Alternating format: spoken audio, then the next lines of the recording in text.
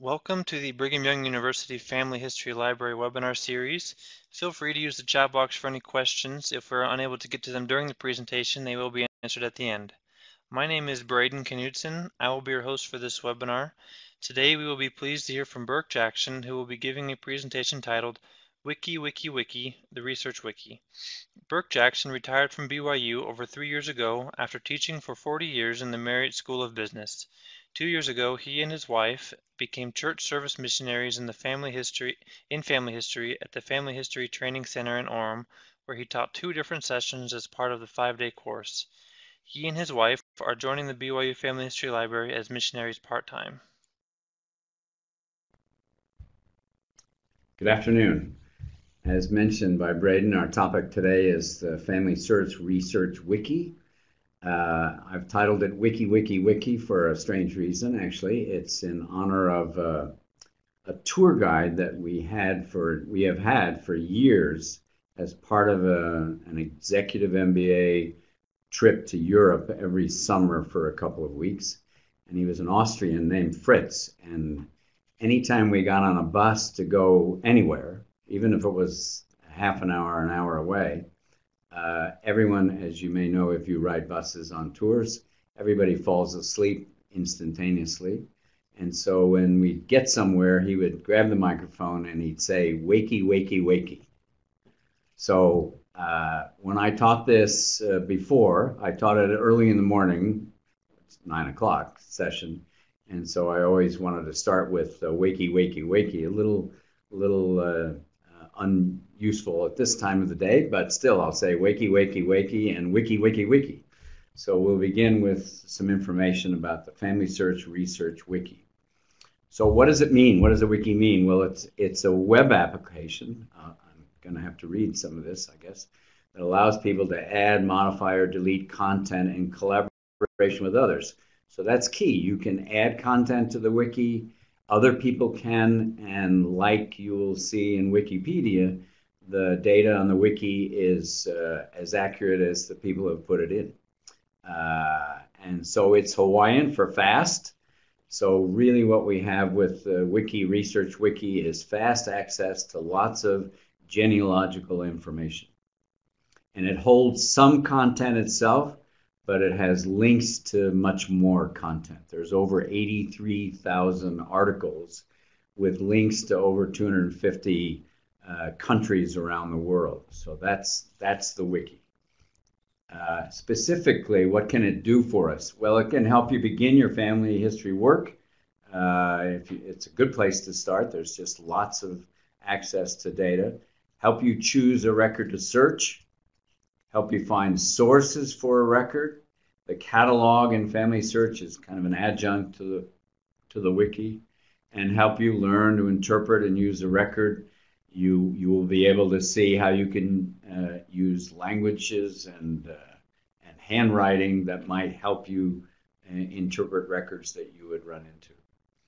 And you can write contributions to it. I think every month or so there are more articles on the wiki, mostly contributed by people like you. And it can help you find information for stories, and we know how important stories are these days. So there's our FamilySearch main page. If you go to the search at the top, you'll get a drop-down menu, and there's the wiki. There's also the catalog, records, genealogies, books, but we're going to focus on the wiki today. So here's the wiki main page. Now, one of the things that's happening with the wiki is that FamilySearch is redoing it and reformatting it. And so some of what I have is a little older, like this one says 80,000. There are now 83,000 articles. And this is a little bit of the old format, but basically this looks a lot like the newest version. And the newest version probably will be changing in the next little while as well. In fact, they have warnings on it saying, hey, we're in process of redoing the format. But the basics are still the same. So you'll notice that there are a list of articles, 80,000 articles, and there's a search by place or topic. So the wiki is not a place where you put in somebody's name.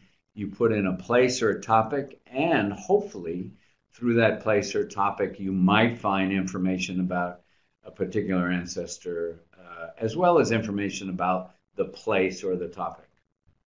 If you're new to the wiki, there's a link to how to use the wiki.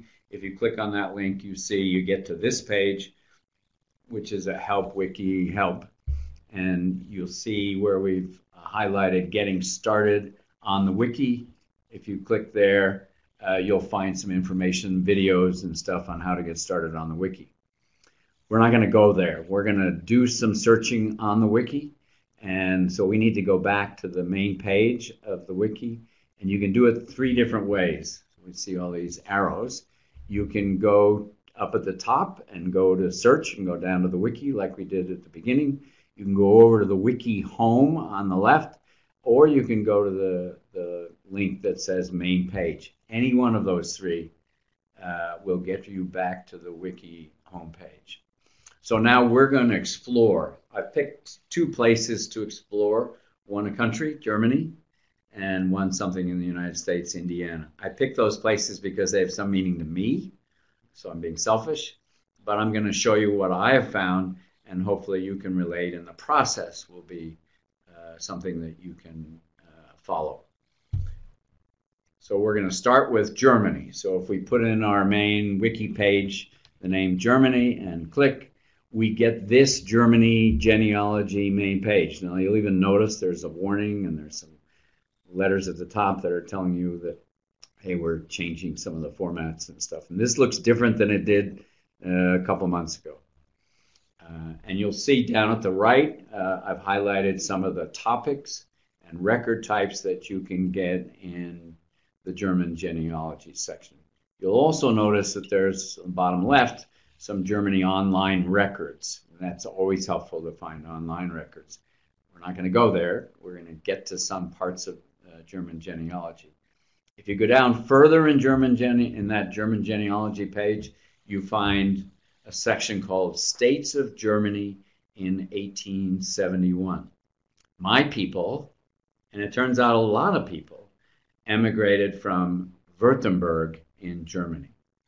So we're going to find something. We click on Württemberg to find something about Württemberg, and we get this Württemberg German genealogy main page. You'll notice there's some contents and there's some topics on the left. My wife, through another source, has found a bunch of stuff about some of my ancestors in Württemberg, but I'm going to go to another place, which is, we want to know, well, where is it? In order to find where Württemberg is, or Wo ist Württemberg in German, we're going to go back to the German main page. Just click on there and go to maps. My wife's a map person.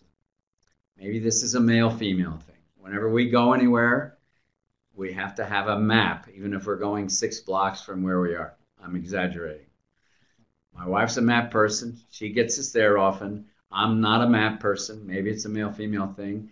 And in my situation, when I rely on my intuition, generally we get lost and have to refer to my wife's maps. So she's a map person. I just want you to know that. So we're going to maps to find out Wo ist Württemberg. And we go to Germany maps, and we see a link to German Empire map from Research Guidance. We click on that, and there is the German Empire from 1871 to 1918. Some of our German ancestors, your German ancestors, may have come before that or after that, and maybe a long time before that. But this is a time, 1871 to 1918, when a lot of our German ancestors left Germany and came to America. And you see, it's a pretty interesting map, actually. You can see Prussia is in the dark, and there's some places there that you might recognize, Saxon and Hanover, and a bunch of parts of Germany that are the same names today. But down there on the bottom left is Württemberg. So Württemberg is a region around Stuttgart, not far from Switzerland, not far from France, and it's an interesting place. When I've taught this before, many of the people in the room who had German ancestors had ancestors from Württemberg. And I've always been curious. It's always been remarkable that that many who were in the room had ancestors from Württemberg. So I wondered why. So one of the ways I thought I'd find is go back to the Württemberg main page and come down here to a section called Immigration and Immigration. And I just found this out actually yesterday. I've been taught this several times and I hadn't seen this. It may be part of the new part. And there's some information about Württemberg immigration. And I found it really interesting. And I'll just read this. You can read it too. Some of the earliest immigrants to America came from the state of Württemberg. It's the area of Germany from which the number of immigrants surpassed any other state. Anyone in America now who has ancestors from Württemberg and would like to trace their roots can rejoice because church records exist in almost every village. And that's unusual. Very few of the church records, Lutheran or Catholic, were destroyed in this part of Germany in the wars of the 20th century. For the most part, the records go back to the early 1600s and some even earlier. Some of the records were destroyed during the 30 Years' War in the 1600s. Citizens from surrounding countries, specifically Switzerland, we saw that, migrated to Württemberg because of the devastation of this war to settle certain areas. Others came from France and Austria. So that was the first time I understood why most of the people with German ancestors in the room had ancestors from the same place I did, Württemberg. Seemed to be a good place to leave from to come to America, particularly in the mid-1800s. So when you do German research, you might end up with seeing a document like this. And I can't read this. I don't speak German. But I can see some things on this document that I can read. I can read dates. I can read 1835. What else can I read? I can read names. There's Joseph. There's Helena. There's, what is there? Margaret. There's Caroline. So there are a lot of Alexander Cullen. That's sort of an interesting name for a German name. And Joseph at the bottom. But I don't know what that document is. I can see some names and dates, but that's all. But there are a couple of key words that we're going to try to find out about. And that's these two words. And if you speak German, you probably know what these mean. But they're very similar, almost the same word, maybe different gender. Geboren, geboren. And so I thought, all right, let's find out what this document might be about. So we're going to go back to the main German page. We've already looked at maps. We're now going to look at languages. And if we look at languages and click on languages, we get a section about German languages. Interestingly, at the bottom, you see you can also get Danish, French, and Polish, and Portuguese. But the one we were looking for was a German word list. And if we click on that link, we get this keywords list. And these are key genealogy words, all in German, English to German. And you'll notice that the first one has that geboren, different ways of saying geboren, which means birth. So clearly that previous document had something that required birthdays. Maybe it was a birth record, maybe it was a marriage record, whatever record it required to have births in were on that document. So the next struggle we have with that document and any German document is to understand the writing. So the next thing we do is we went from maps to languages to now we're going to look at handwriting. And this is all in the wiki on the German main page. So if we click on handwriting, we get examples of German handwriting. So there's some Roman, German type, and German script. Kind of fun. So if you really were into looking at the German documents, you can look at this handwriting and see what you can find. You can also use Google Translate for words and phrases, which is a great way to go from German to English. But one of the things I found was this cool, I'm going to call it cool, German script tool. It's not part of FamilySearch. You can see that name there. Maybe you can jot it down. But in our that's my language, cool. In today's language, it would be awesome or bad or sick or something. But it's it's a cool tool. And what I've done is put my first name in the main place there. And it shows what the script that's underlined looks like.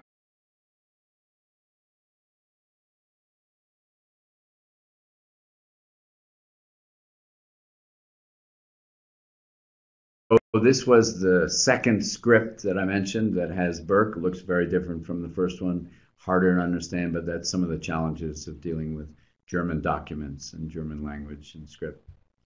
So we're going to go back now to the Wiki homepage in order to explore Indiana, where it turns out that most of my ancestors end up in St. Joe County around South Bend, Indiana. And I suppose it's not surprising they all end up around the same place, but it is surprising that they essentially all of them end up in South Bend, St. Joe, Indiana, and didn't seem to move very much from there. So we're going to look there. We go to the Indiana Genealogy homepage, and we are going to look this time at the online records and see what we can find. And this is what you get when you click on that link to the online genealogy records. You get a bunch of vital records, military records, marriages, etc. But if you go down a little bit, this is where I found some success. I went to biographies and Indiana biographies. Now, I expected not to find very much. My people were not famous. They weren't, rich and wealthy landowners or whatever. They were farmers mostly and blue-collar people. But under Indiana biographies, I found it took a couple clicks, but I found my great-great-grandfather, Christian Bucher. And I know it is he, from Switzerland, born in 1820. I know that's him, same information I had. But the important thing on this biography, and there's some funny stuff if you read this biography, but the important thing I found was this at the bottom of the page. And I'll just read it. On November 8th, 1849, Mr. Bucher took unto himself a wife in the person of Miss Mary Smith. I knew that. Who was born in Stark County, Ohio. I knew that. A daughter, this is what I didn't know, of George and Catherine Kiefer, and that's a nice thing about these biographies, they gave maiden names, both of whom were born in Germany and came to America with their parents, their marriage occurring at Canton, Ohio in December 1829. So the second half of those lines are what was new to me, is what was new to me. So, by the way, this was part of a biography, a book of biographies that was written in 1893. So I'm starting to feel like it's pretty accurate because it was written not that long from when these people lived, and some were probably still living. So there was this is an old pedigree, but I wanted to show it to you because this is where I found some success. So there's starts with my father and mother and then goes to Christian Bucher and Mary Smith. There they are, my great-great-grandfather and great-great-grandmother. So if you recall, her parents were Catherine Kiefer and George Smith. So I thought, well, I'm going to add her parents into the pedigree. And if you're going to add a parent, just to check, which one would you choose? Would you choose George Smith or Catherine Kiefer? I'm choosing Catherine Kiefer because the name's a little more unique. So I put in Catherine Kiefer, female, marriage to George Smith, and did some find. And there at the top of my list was what looked like the right Catherine Kiefer with a spouse, George Smith Jr. So I clicked on her and got her details page. And there she is. Now, you be detectives a little bit and see what you think about this Catherine Kiefer. Without looking about where she's from, you can notice she has a bit of an unusual name because she's got a French first name and a German last name. That's sort of interesting to me who knows some French. And in fact, her siblings are Pierre, Jean-Georges, and Jacques Kiefer. So along with a couple of others. So that told me something interesting about Catherine Kiefer, and you can see it in her details page, that her birth was in a place in France, Ervillers, Basse-Rhine, France. So in tribute to my wife, we're looking at a map again to find out, well, where is that Ervillers, France? And it turns out a lot of her ancestors, a lot of going way back, are from that part of France, which is right on the borderline of Germany. Maybe it's called Alsace, but that's Ervillers. So now we're going to come and put in, there's Mary Smith and Christian Bucher, and there's George Smith Jr. and Catherine Kiefer. And when I put them in, it was like a whoosh. And maybe you've had this experience. When you make the link to a whole bunch of people in Family Search, it's like it fills in a giant whoosh. And so there's George and Catherine Kiefer. And if you keep going back, it goes to Philip Ludwig Kiefer. And if you go from Philip Ludwig Kiefer, you go back to Balthasar Barlin. Now, first of all, I'm just excited that I have an ancestor named Balthasar. And Barlin. They're sort of French names, I guess, because I think they're all from around that part of France/Germany. So I got really excited about this whoosh that happened and all the people that filled in, and took me back to 1576. So I'm going to call it a Research Wiki success, going from Mary Smith, where I had a brick wall, back to Balthasar Barlin in 1576. But as you all know, the but is, do I have sources for any of this? This is only as accurate as the sources that we might have. So I've been able to do some of the source work, and so I feel pretty good about a lot of this, but I'm always tempered by, what do we really have sources for, and does it really happen? But it was fun, and that's a fun part of family history, by the way, is finding something like that. All right, we're going to look at more bios because, as I said, many of my people came from this part of Indiana, St. Joe County, South Bend. So I've had a debate with a very distant cousin about one of my ancestors being Eager or Edgar. I say Eager, she says Edgar. Eager, Edgar. All right? So I thought, well, I'll look in the biographies and see if I find, because I know my ancestor was in the same part of the world. So here's what I found in a bio. I found Charles Eager indicted in 1858 for the murder of Charles Kelly. So I thought, well, maybe I don't want to be Eager. All right? Maybe I'd rather be Edgar. But if you keep reading, it says, on trial, the evidence seemed conclusive the murder was done in self-defense and the accuser was acquitted.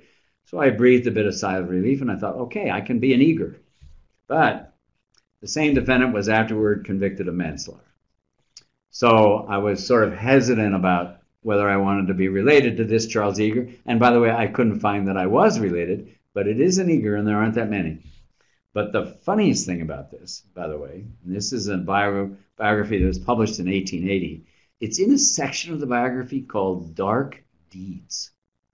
I just find that sort of humorous. I feel like I'm watching Harry Potter. We got a course on dark deeds. We got Charles Eager. So I don't know whether this is my Eager, but suffice to say, we move on to another biography. That is a Jackson. That's my name. This is my great-grandfather, Joseph T. Jackson. Again, none of these people were famous. That was the best thing about this. And I know it's him. He's born in the right place, the right time. And it says his parents, John and Elizabeth Eager Jackson. Eager. Okay? So I'm convinced, plus some other stuff, I've seen the gravesite and all that, that convinces in my mind that I'm right and my distant cousin is wrong. She's not going to believe it. But it was done in 1880, and we're thinking that they might have a pretty good idea of what her name was. So that's my one bio. Now we're going to move on to topics. And when we move on to topics, we go back to the Family Search or Family History Research Wiki main page. And one of the patrons we had a year or two ago when we had this presentation, she said, I know exactly what I want to search on a topic.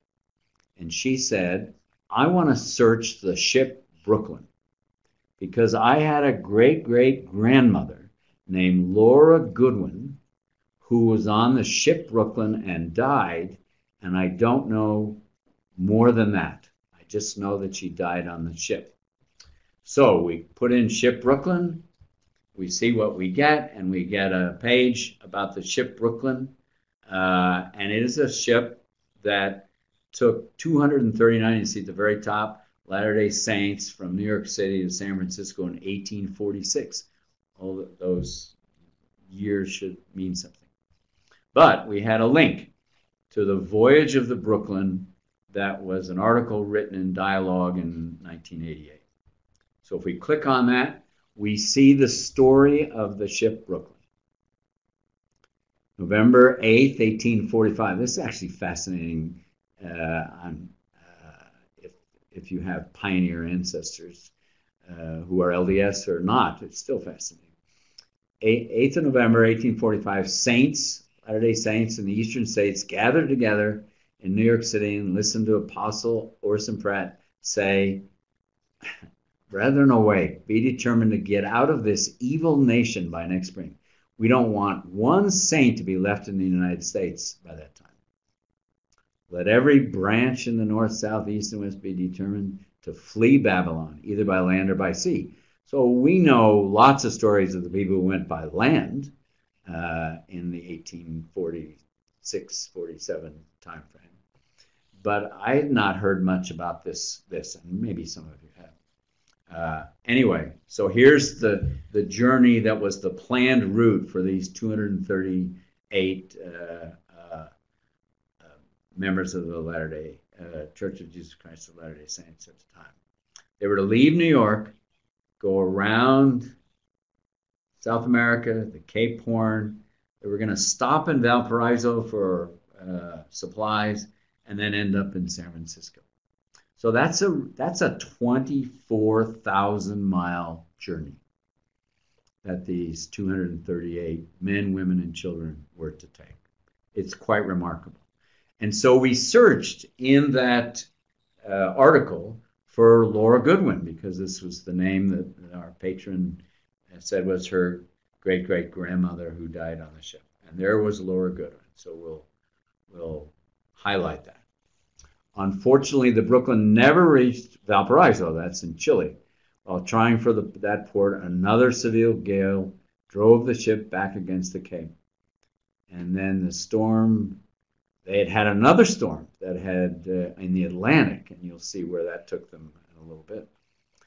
One sailor was washed overboard, was able to hang on the floating board, but Laura Goodwin, pregnant and traveling with her husband Isaac and 7 children, lost her footing, thrown down a companionway, went into premature labor, and then died. And she pled that she not be buried in the sea. So that's the sad story of this woman's great-great-grandmother. So if we look at the end of the article, they have a list of the people who are on that ship. And some of you may be related to some of them, but to any of them, but here's the Goodwin family, who was Isaac and Laura and 6 children, actually had 7 children. And interestingly, the leader of this group is Samuel Brannan. So if you know anything about Mormon history and Samuel Brannan, he ends up in California with these people and gets involved in gold rush and stuff like that. So that's interesting. So here's more. This is a church news article who talks about this trip and what it might have been like to take these 238 people 24,000-mile journey in a relatively small ship. And then they sailed, interestingly, on February 4th, 1846, coincidentally the same day the Saints left Nauvoo, Illinois. Lived in cramped quarters, low ceilings, suffered seasickness, blew them almost to the Cape Verde Islands off the coast of Africa. Now we're going to see a map that says that's not as strange as it seems, but still, I can't imagine doing this, by the way. Storms battered them around the Horn, scurvy, water supply problems, gale winds blew them back into the Antarctic waters, out to the Juan Fernandez Islands, made famous by Defoe and Robinson Crusoe. Here, Laura Goodwin, mother of seven, was buried. First Mormon service ever held in the southern hemisphere. So this is that same thing, talking about Laura Goodwin being buried at this Masa Tierra, and it's an island that's made famous, a real island made famous by Defoe and Robinson Crusoe. So here's the journey that they took. Again, if you put that in perspective to the journey from the Midwest to Salt Lake City, it's as tough a journey as that was. This is one that is just remarkable. There's New York, Cape Verde. So they got blown off almost to the Cape Verde Islands off of Africa. Came around trying to get to Valparaiso, but couldn't because of the winds. So they went to the Juan Fernandez Islands. And then from there to the Sandwich Islands, which is Hawaii, and then finally to San Francisco. So that's the journey. I don't know how many died on the trip. It's probably part of the article. I know there's some who died besides Laura Goodwin, but most made it. And so there's a map of Chile. Valparaiso is a little north of Santiago. It's probably 70 miles north of Santiago. And that indicator is where the Juan Fernandez Islands are. So there's a little sort of tribute to Laura Goodwin.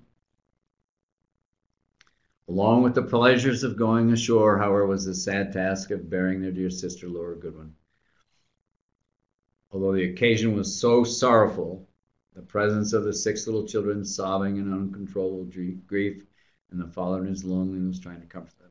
Still, such was our weariness of the voyage that the sight of and tread upon terra firma once more was such a relief from the ship life that we gratefully realized and enjoyed it.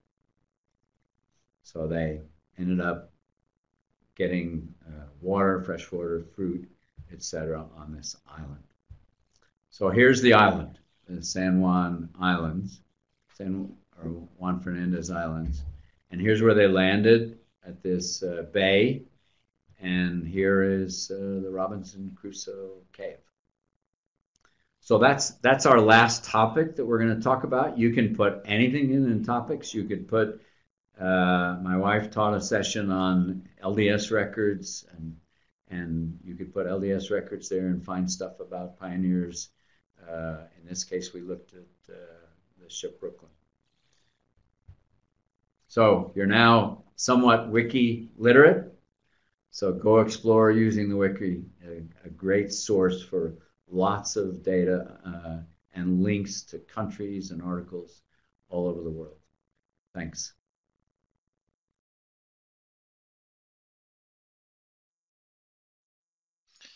Thank you, webinar. We apologize for some of the sound issues that we had.